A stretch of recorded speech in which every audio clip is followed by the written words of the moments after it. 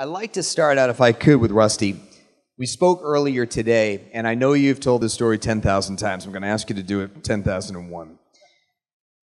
Could you please tell everybody about that moment when the camera jammed, and there you are in the hatch, looking into space, looking back at the Earth, and the big picture of what the Apollo space program was about and just what it meant to humanity?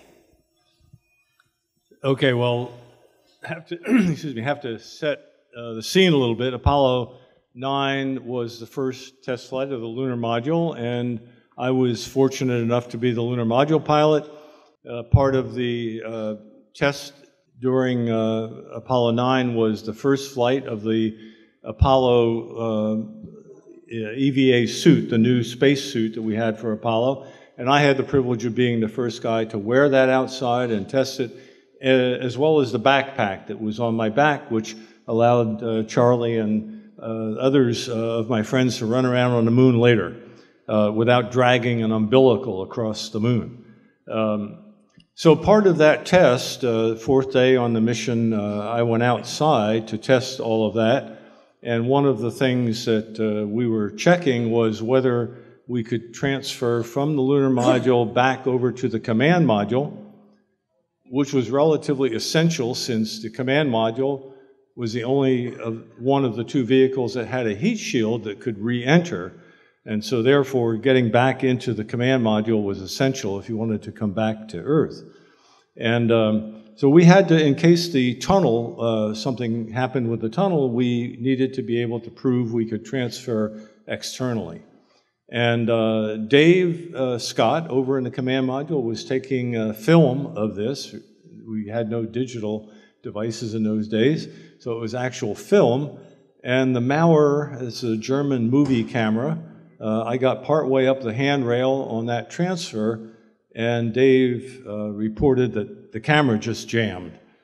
And so Jim McDivitt inside the lunar module said, "Okay, Dave, you got 5 minutes to try to unjam the camera. Rusty, stay right there."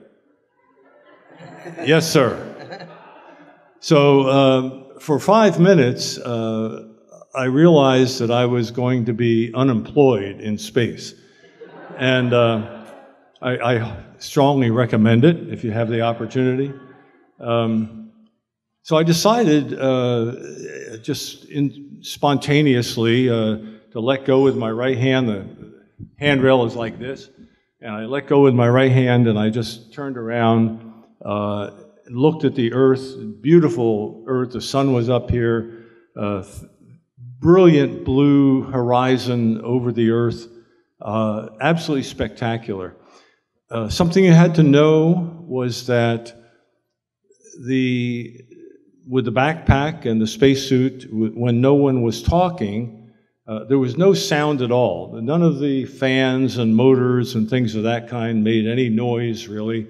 You're floating inside a suit which is floating, so that when you're not moving, you're not even aware that you have the suit on. You're floating like a pea in a pod. And no one was talking. Dave was doing his thing. I don't know what McDivitt was doing. I was just hanging out looking at the beautiful Earth. And it was completely silent. And I said, my real responsibility here is to absorb what's happening. I'm a human being. Forget astronaut for the moment. I'm a human being. What's going on here? And a whole bunch of questions came floating in, like, how did I get here? Why am I here? What's really going on? And I didn't try to answer those questions, but what I realized was that these were not simple issues. When I thought, what do I mean by I? Is it me who is here, or is it us who are here? When it's how did I get here, it's not the Saturn V or the American taxpayers. It's humanity and our creation and our partnership with machines that we've created that has allowed humankind to move out into environments of this kind. Humanity from the time of Apollo it was very interesting to hear Laura earlier and Andy talking about the creation of fire and things of that kind, of wheel. 10,000 years from now, this will still be the moment in history when humanity first stepped into space, when life from planet Earth first went out.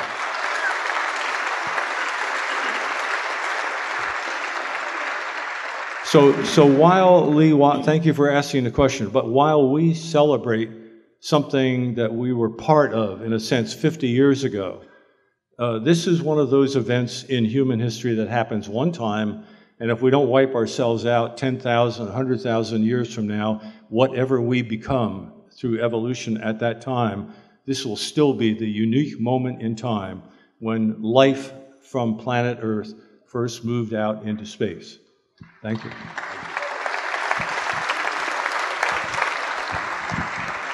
Thank you, Rusty. Fred, I wanted to go back now that we've had this wonderful big picture view. I want to go back to that initial challenge from President Kennedy, and I want to get your thoughts. As that challenge was laid out, did you think it was doable? Was it realistic? Did you just want to dive into it? What were your thoughts on that? At the time, I was a NASA test pilot at Flight Research Center, now named Armstrong, after Neil, near Edwards, California. And I heard that, and just knowing we had the X-15 program. It had gotten over 50 miles a couple of times. And I said, you got to be kidding me. That was my thoughts about it, from where we were with technology and what we had accomplished at that time as far as moving outward. So I said, it was mission impossible to me. I saw nothing at hand that would, even hardware-wise certainly, that would closely be able to do what was set out to do. So it was quite a amazing thing that he went out on a limb on, encouraged to broadcast that, obviously to Congress and then down at Rice University to turn that program on. We had one flight in space at that time, which did not, like the X-15, just went up and came back down with Al Shepard. And that was all that was under our belt toward space. And one of the, I guess, the greater expanded rockets that the Germans had invented for World War II. It wasn't anywhere near the kind of rocket we could use for that endeavor. So to me, it was just an outstanding, incredible, mission impossible thing that he set us out to do. Thank you.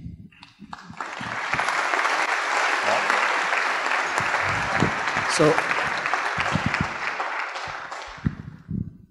a lot of the service and command modules did a lot of the testing, and I want to get your feel for, were the simulations, did that give you enough confidence that you could actually execute these moves which would ultimately lead to a lunar landing? The program is so different than what the public at large seems to know today. Mm-hmm. For example, Apollo 7. Okay, it's listed up here as the first manned Apollo mission. That was the third attempt, the third command module that we were on to get us to that point. So you understand kind of what you go through, because the public at large doesn't get these details.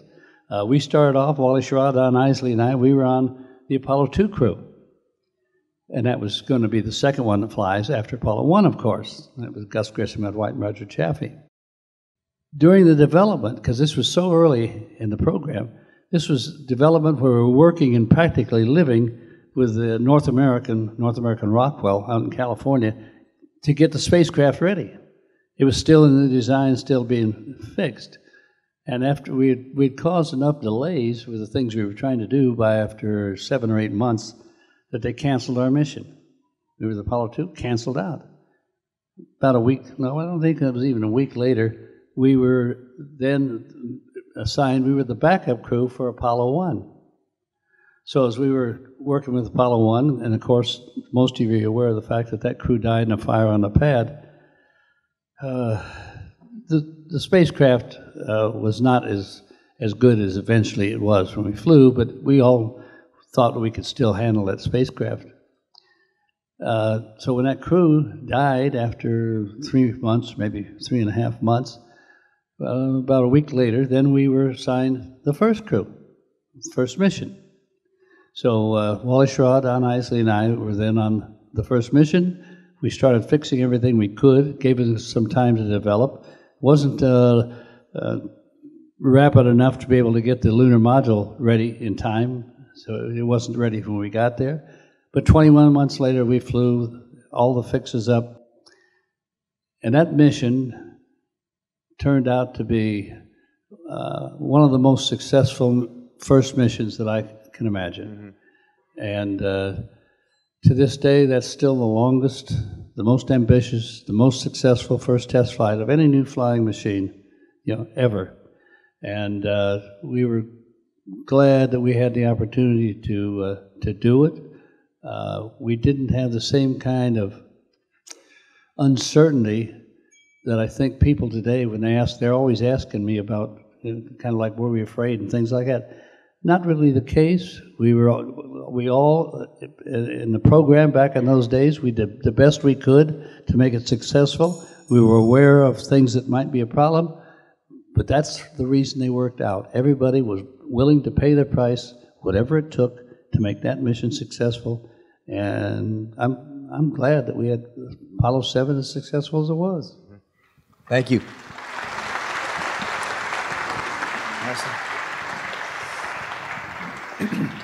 Harrison, I want to fast forward to actually walking on the moon.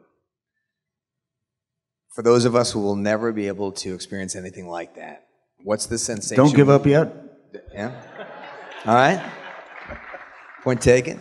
But take us to that moment. I mean, how vivid is it still in your mind?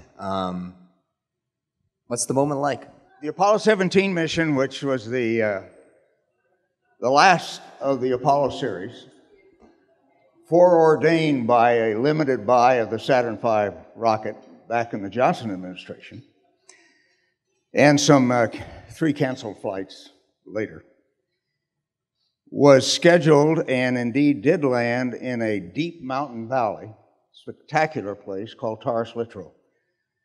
The mountains on the north went to 1,600 meters, the mountains on the south to 2,100 meters, and if you want to convert that to feet, just multiply by 3, and I'd probably do it wrong. It really was a spectacular place. The narrowest part of the valley where we landed was only about 5 miles wide. A little less than 5 miles.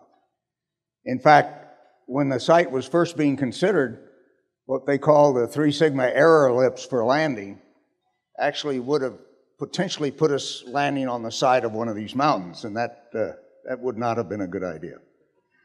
Although those error limits were very conservative.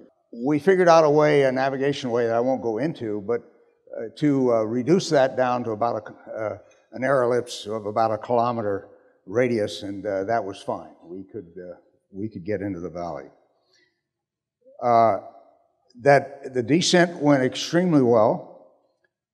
We waited a little while the Mission Control Center, Gerry in particular, decided that the Challenger systems were good and that we could stay. He really called it. See, it was up to him of whether we're going to stay there or come home without anything. Yeah. I don't know whether we would have listened to him or not, but I suspect we would have.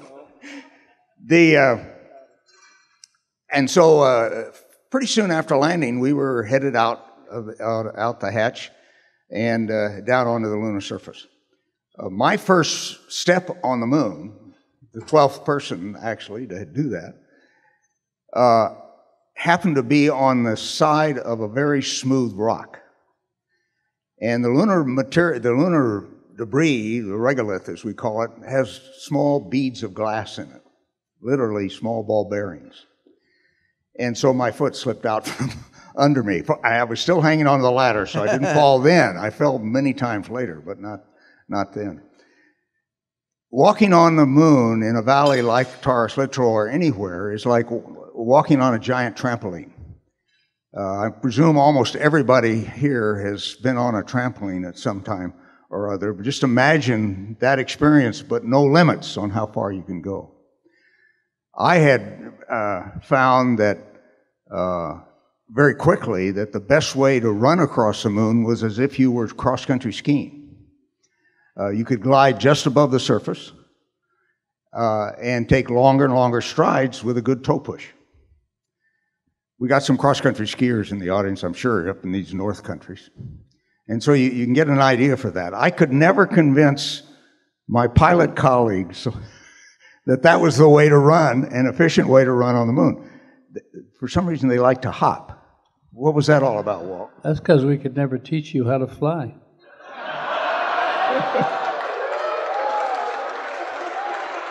Get that man a moon ball. You know, Walt is a Marine pilot, okay? And I can't say anything about that because my dad was a World War I Marine. But he rode horses. He was in the cavalry. At any rate, Walt... That's the horse Marine, is that right? Yeah, the Horse Marines. Yeah, he was a Horse Marine. The last company, 7th Regiment, 7th Marines, 90th Company. Where did we get into that? So you understand that if when you get to the moon, practice your cross-country skiing. Now, the thing that's spectacular about our valley anyway, and I think it's probably true almost anywhere on the moon, is that you work, at least Apollo worked in a brilliant sun, as brilliant as any New Mexico sun you can imagine, but the sky is black, absolute black. That's hard to get used to. We grow up with blue skies, and I never really felt comfortable with a black sky. But in that black sky, of course, was this beautiful, small planet, seemingly small planet Earth, always hanging over the same part of the valley. And anytime you felt a little bit homesick, you could look up and say, yeah, home's only 250,000 miles away. Thank you. Milt, you can give it to Milt. Milt, can you give us an idea of the role of flight director and also how it evolved? I mean, you went from 8 all the way to 15, and how it evolved over the years and some of the different memories you have. Okay, but remember, by the time I got there on 8, all these veterans had already showed the way pretty well. But one thing it seems to be a common misconception is that the flight control team was run by one person all 7 or 8 or 15 days, right, whatever it was, and that's not true. That's what you get from the movies. But we had the missions divided up into different mission phases, for example, launch or lunar descent or EVA or rendezvous, whatever it was.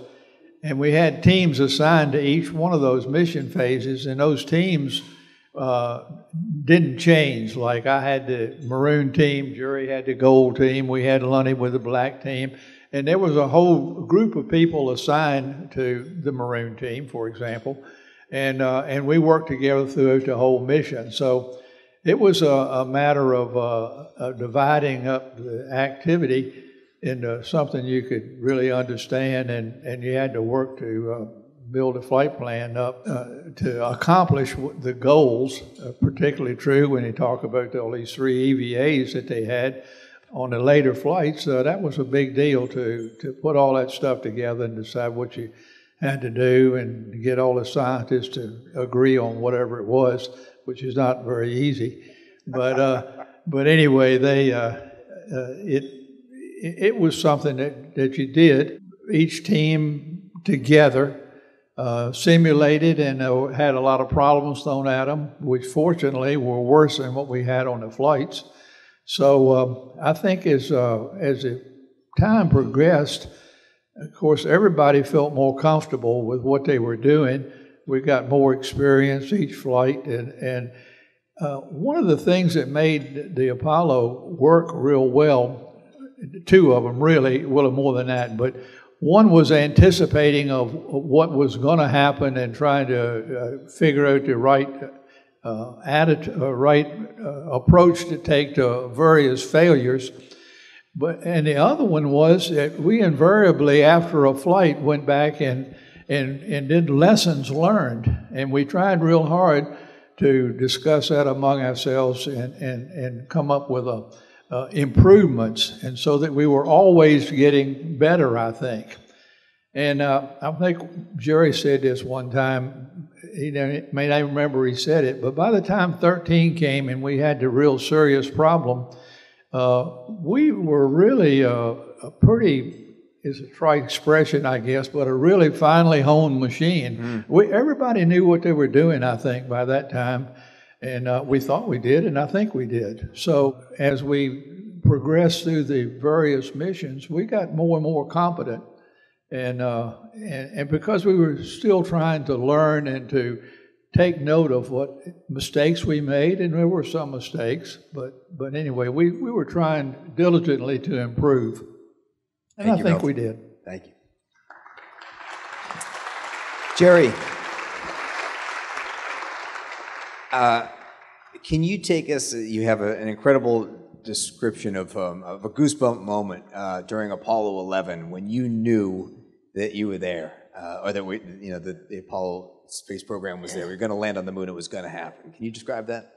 Yeah, and I've been asked that question. I know everybody up here has. What did you think the moment, the pivotal moment was in Apollo 11?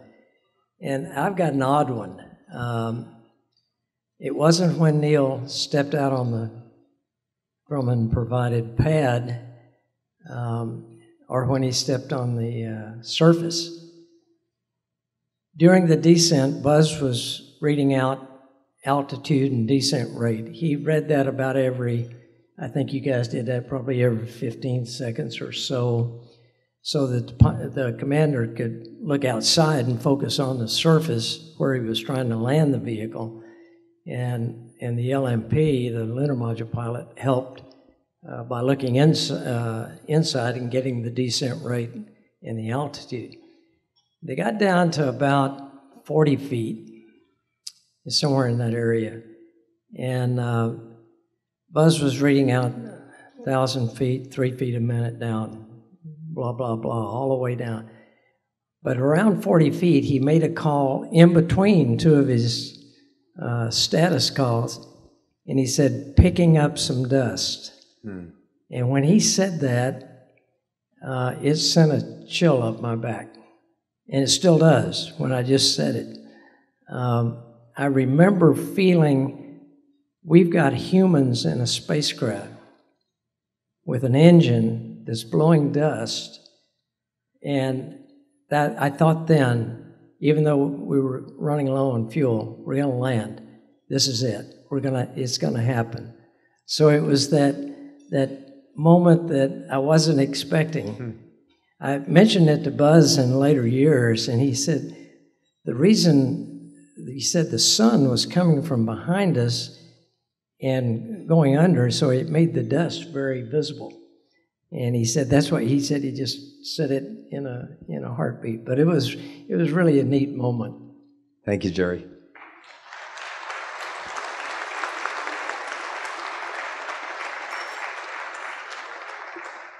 Charlie, how does that rover handle?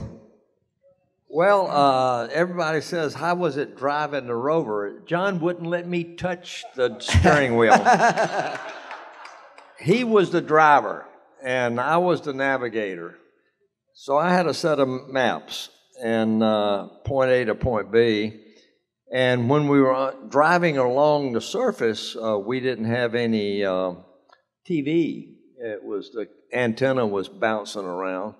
And so I was the travel guide, and my audience, my travel people were in mission control and 250,000 miles away. So now we're passing on the right here, and I would just give this traveling travel log about what we were seeing as we drove from point A to point B. and also I was taking pictures every 50 meters or so. And so my job was to get us from A to B and to describe to Mission Control what we were seeing while we were while John was driving. I really had the best job because our photographs on Apollo 16 that were taken from Apollo 14 had resolution of 45 feet.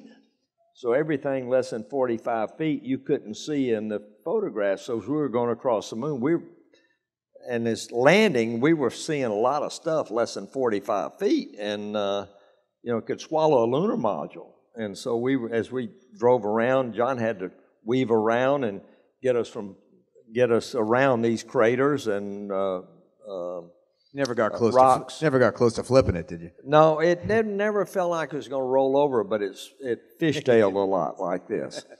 And so the car, it worked tremendously well. It was a great, from Apollo 15, 16, and 17, we had a car which really revolutionized lunar exploration.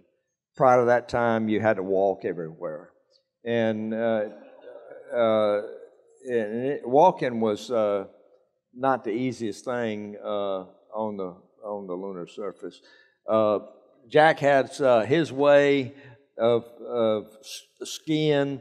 Up a hill, I hopped. Going down a hill, I skipped. On the lunar flat, it was like Frankenstein for me. Just big stiff-legged stuff.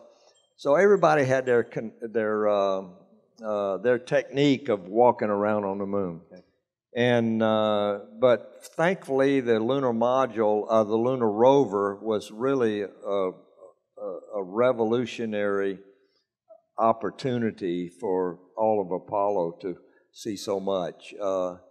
And I just want to say to all of the Grumman folks here that worked on that, you guys get a great machine, let me tell you.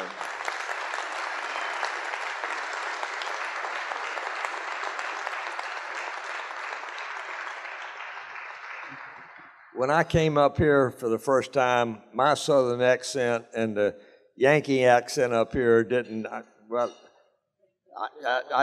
are they talking about, And but I realized what they were talking about was the right thing to talk about, and they did a fantastic job. And so we became all good friends. And anyway, the lunar rover was a great machine, and John and I think we set the moon speed record. However, on Apollo 17, they argued, no, we did. So we share the record for the moon speed record because the odometer only went to 17 kilometers per hour, and we were both all scale high. So, did the rover come back, or is it? No, it's still up there. Okay. There are 3 rovers up there. So if you want a $8 million car with a dead battery, we can tell you where to go. Get one. And thanks, Charlie. It was only, the rover was like 10 feet long, 5 feet wide, and the hatch was like 30 inches around, so you couldn't get the rover back in. It was left on the moon. Gotcha. Thank you.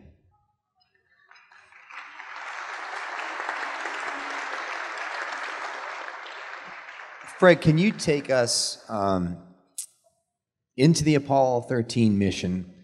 The explosion happens, and from my studies, there was never any talk about not getting home, losing an astronaut, anything like that. Can you explain the teamwork? Or just, I know it's a lot to answer, but can you give us some insight into what that was like as you guys had to assume that task? The teamwork part, you'd actually have to share. I guess primary guys, Gene Kranz was on duty when this happened, and the other guy who played a great role was Glenn Lundy. I think Gerry, you kid him. I know I've been on the stage with three of you.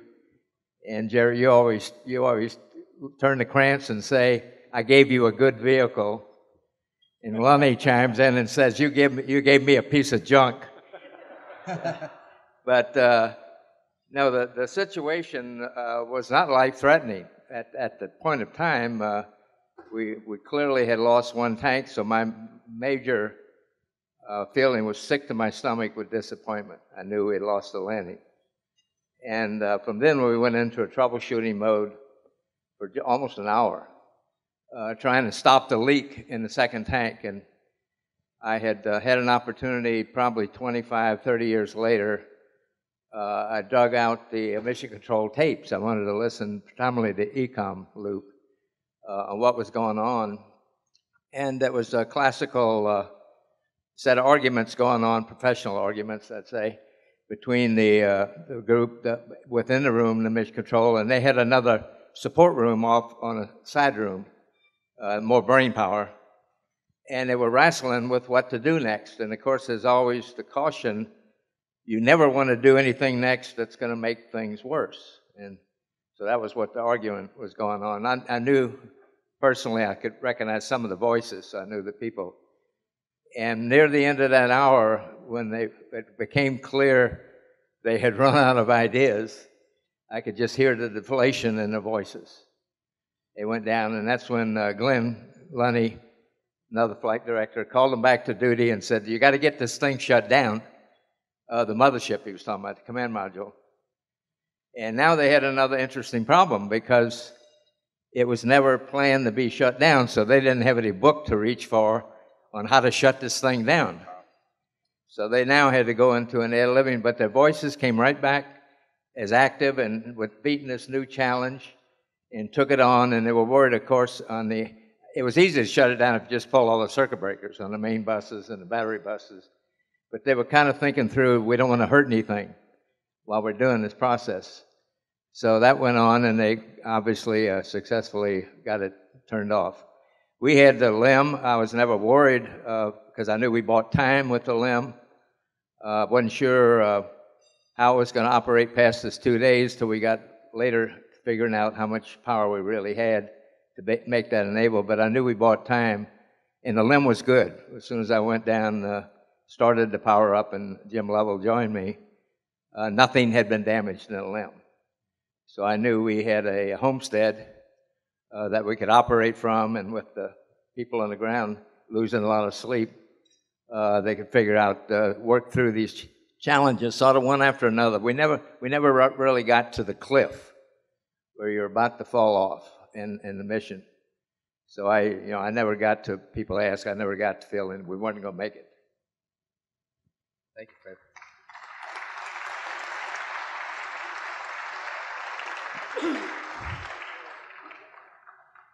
I want to start discussing with all of you your thoughts about moving forward. Do you want to say something, Milt? Okay. Rusty, we'll get right back to you. I was going to add to that there never was any sense in the control center either that we were going to lose the crew. There was always things to do, and again, we probably want to mention, it's too bad Glenn can't be here. He's kind of sick, but Glenn did a marvelous job in getting everything smoothed out from that situation. So he contributed a great deal to that. I'm sorry to interrupt you. No, not at all, but let me follow up on that. I mean, you made an important point earlier as well. Is it a good thing that it happened on 13 versus an earlier mission? You're already almost kind of a well-oiled machine, and you could look into a contingency plan like that? Well, yeah, there were a lot of good things about it. It could have happened in a whole lot worse place, and of course we had the lunar module, and we had a crew, and because of circumstances, there was a tour. They were getting ready to make a tour of the lunar module and transmitting it down to the Earth, and the networks didn't care about that anymore. You know, space was old hat.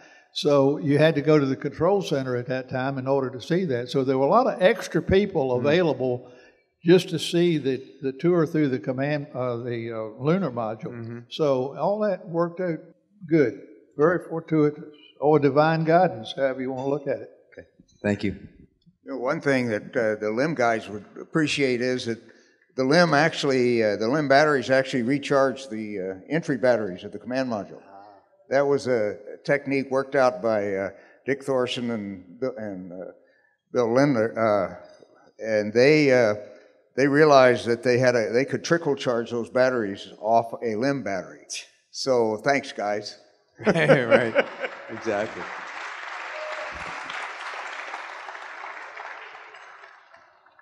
Rusty, I've never missed a space shuttle launch. Read all about and learn all about your experiences. Why haven't we been back? Why do you think that? I mean, it captivated the country. Why can't it do it again? And do you think it will? Well, you know, the moon was in exactly the right place with a tremendous amount of courage, political courage, as well as human courage and technological challenge. The moon was in exactly the right place, in a sense, to say, let's go to the moon.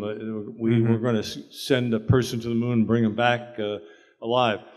The next steps are not quite that easy, quite that obvious. The debate between going back to the moon and going on to Mars, or going to Mars without going back to the moon first, have raged for years, and still do in that sense. So there's not the same opportunity in some sense that we had at that time. But I think in many ways, the most important thing in terms of a sense of challenge and moving out, really moving forward, is one of age. I mean, anytime you get a bureaucracy, whether that's a private corporation or government, where the average age increases by 1 year every year, you're in trouble. And there's a huge difference when you see, you don't see much about Blue Origin yet and Jeff Bezos, but we will.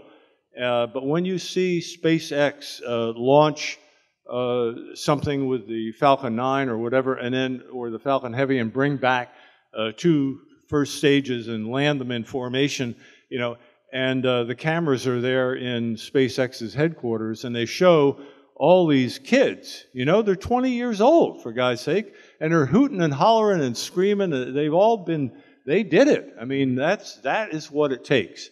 NASA used to be that way. It's not anymore, nor is any long-term government bureaucracy. So part of the real juice, it seems to me, in space exploration in the future is encouraging the private activities in space. And that today is where most of the juices are flowing.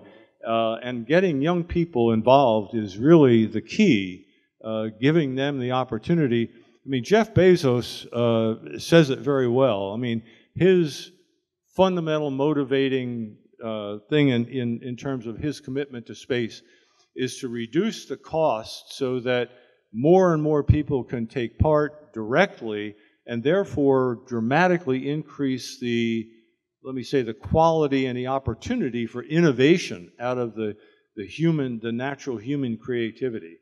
So as the cost of getting into space drops, the creativity will dramatically increase, and that's where it's at in the future, it seems to me.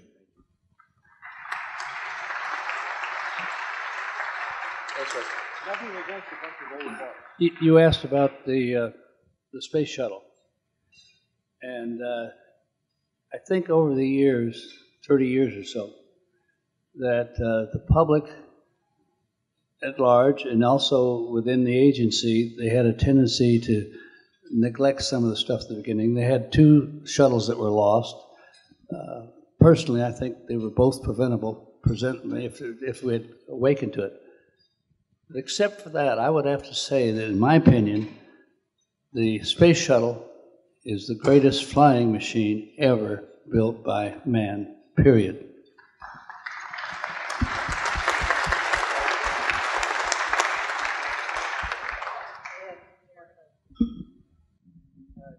Jack Harrison, rather, will remember this. Jack had a conference after the Apollo program had ended, that he had some grant money, I think, left at Caltech, and he put a group of us together. There's 28. I've counted them more than once. And there were all kinds of people, lunar geologists and astronauts and management and a flight director, which, because I had worked with him on 17, I guess that's why you selected me.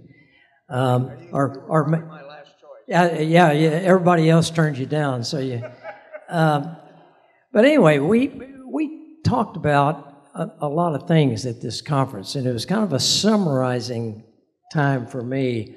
How did we do it? How did we pull it off? And we all had, and we talked about the lunar science and what we got out of it and so forth. But on the idea of how did we make this happen, we had all kinds of ideas being thrown out, and we commented that, well, we were pretty damn good, and we were, we knew what we were doing, and I guess that was true to a certain extent. And in typical fashion, Neil Armstrong was at that meeting, and he was, in typical fashion, very quiet, didn't have much to say. And when it came his time to talk, as also was his moniker, everybody listened, because he was usually dead on. And he had an interesting thing, Rusty, about how did it happen and that sort of thing. And here's let me summarize it. He got up on a blackboard and he actually drew these parabolas, these curves that were out of phase. And he labeled one threat, he labeled one bold leadership, he labeled another one public support and resources. That was his 4 basic tenets. He said most of the time, those things are out of sequence with each other. You may have a threat, but you don't have the resources to do much about it. He said it was a perfect storm when Apollo happened. We had the Soviet threat. We had bold leadership that said, let's go do it. We had a balanced budget in the early 1960s. We had the resources, and we had the human resources, primarily from WW2 with our aviation industry, which Grumman played a big part in that. And then we had the public support. He said, if it hadn't been Apollo, it would have been something else that would have happened in that time frame. And he said, when the Soviets launched Sputnik and then Gagarin, the threat was clearly defined and the leadership responded. And everything else fell into line. I thought it was the best explanation, typical Neil Armstrong, very thoughtful.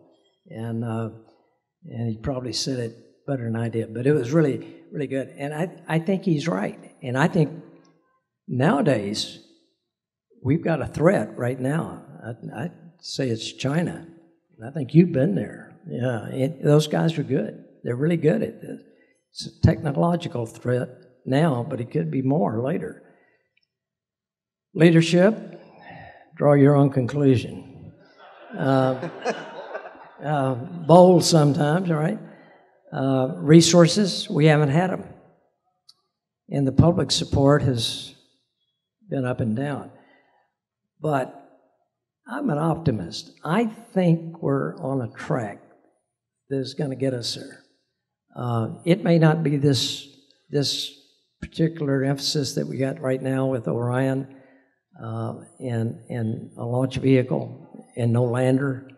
Step up, Grumman. Come on, we need one. We need a lander bad.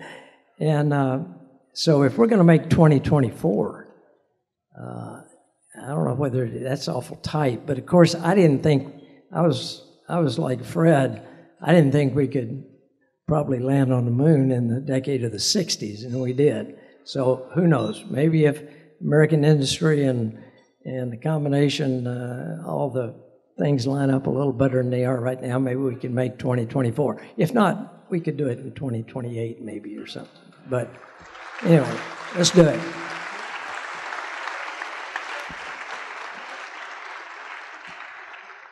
are you on your list of questions? I got the mic here. I'd like to say something. Go ahead. I'm about to wrap things up. Okay.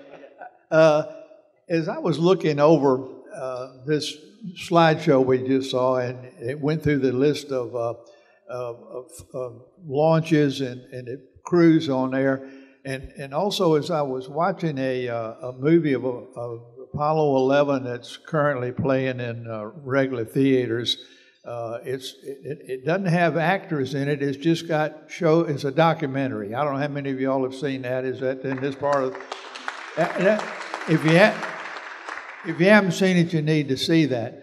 But the thing that struck me is how many of those people are not with us anymore, and how much they contributed to it, and the large number of people, some of which are here obviously, and all over the country. And to me, it's remarkable that the various people that contributed to the program, and it's also remarkable how many of them have gone away.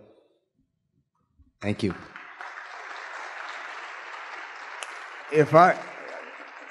That conference we had at Caltech that Gerry just referred to was really a remarkable educational experience for the people that were there. But I just wanted to mention, at the same time that we were doing all of this, there was a comparable program going on that we didn't know much about, and that was the development of the nuclear navy. And I just happened to think, Gerry, that the same kind of cycles came into being to create the nuclear navy. Now, the one thing the Navy did is that they put in place, and still have in the nuclear part of the Navy, well, actually, it probably happens throughout the service, is that they stay young. They rotate people so they stay young. NASA needs to learn how to do it. We need to give them the authority under civil service rules to stay young. It makes all the difference in the world. That gives you the courage, the stamina, the patriotism, motivation, everything that young people bring, including the fact that they haven't failed yet, for the most part. And I think that had a lot to do with what Gerry and Milt have talked about. Thank you. Gentlemen, I want to thank you so much for being here tonight. Personally, this is a top 5 career moment for me to be able to listen to you. Thank you for inspiring my career in science. You're a part of a very exclusive club now. All of us here tonight got a rare chance to listen to some of your experiences. Your reach, your service goes well beyond the Apollo years. We're all such distinguished men. Thank you for being here tonight. I hope that you enjoy the anniversary of the moon landing. And thanks for participating in all of this. And I hope everyone out here enjoyed the evening.